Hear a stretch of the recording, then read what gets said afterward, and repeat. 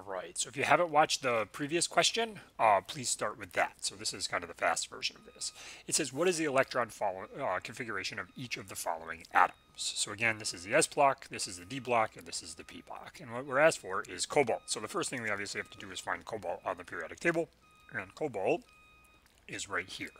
So to find the electron configuration, what we do is we write the noble gas in one row above in parentheses. So this is going to start with argon. All right. Then we're going to get to the 4s, 1, 2. So 4s2. Then the 3d. Remember the d is one less. 1, 2, 3, 4, 5, 6, 7. 3d7. A good way to check your work is argon accounts for 18 electrons because it's number 18. Plus 2 is 20.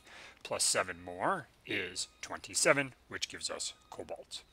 All right, strontium, we got to find it. It's down here. So we write into brackets krypton. So again, you go to one row above, okay, or one period above, and you write the noble gas, krypton. That accounts for 36 of the electrons. Now we're in the 5s, and there are 1, 2, so 5s2. Krypton has 36, plus 2 more is 38, which is where strontium is. So you can kind of check your work here.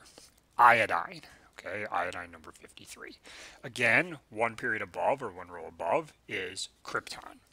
Now we're in the 5s, 5s2, 1, 2. Remember the D is one less, so this is the 4D, not the 5D, and it's 1, 2, 3, 4, 5, 6, 7, 8, 9, 10. So it's the 4D10, followed by, we want iodine. This is now again the 5P, remember in the P block, 1, 2, 3, 4, 5. So 5P5. Again, if you're not real sure how to do this, I did link a video in the description below that gives about a half-an-hour tutorial about how to do this, and I strongly recommend watching that because with a half an hour of your time, you could do this for any atom.